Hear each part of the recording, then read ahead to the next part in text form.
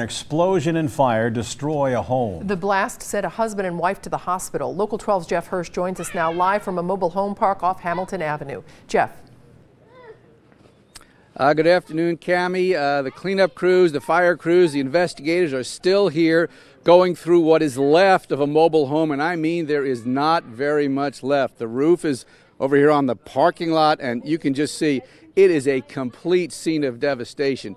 This all started about 3.5 or maybe 4 hours ago at the Mount Healthy Woods Mobile Home Park, 8000 Hamilton Avenue. The call came in, and when crews got here, the mobile home was already burning. The couple got out, an elderly couple, a husband and a wife, but at this point we don't have any names, we don't have their condition. The fire chief said he knew the husband was conscious, he was not sure of the situation. Regarding the wife, they were taken to UC Medical Center. The situation continues to be under investigation as to the cause, but neighbors say absolutely, the blast shook the area. I didn't see anything at first. I heard a big boom, sound like a truck hitting a metal pole, and we looked out and didn't see anything. And then next thing we know, we heard a couple pops.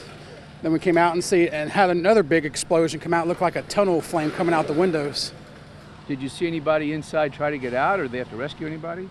There were people actually already out of the trailer at the time that lived in there. The report of the explosions were oxygen tanks that were in the trailer. Oxygen tanks like for breathing assistance? Yes, yes. But whether that caused this thing or whether a fire started somewhere else and blew the tanks, you don't know? Correct. We do not know. Yeah, one thing is amazing that none of the other trailers, and they're not very far apart, as you can probably see back there. There's one right behind it, there's another one next to it, others maybe 20, 30 feet away. None of the other trailers was hit, but some of the folks that live in these other trailers tell me that pictures were knocked off their walls, fell on the floor, things were rattled, but amazingly, this explosion, which blew this trailer apart, did not actually send any debris into any of the other trailers, so nobody else was hurt. As I said, we don't know the condition, nor do we know the names at this point of the people who were injured.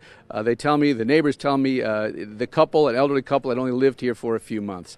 Live in Mount Healthy, Jeff Hirsch, Local 12 News. Back to you. Yeah, it's a miracle that more people weren't hurt. Jeff, thank you.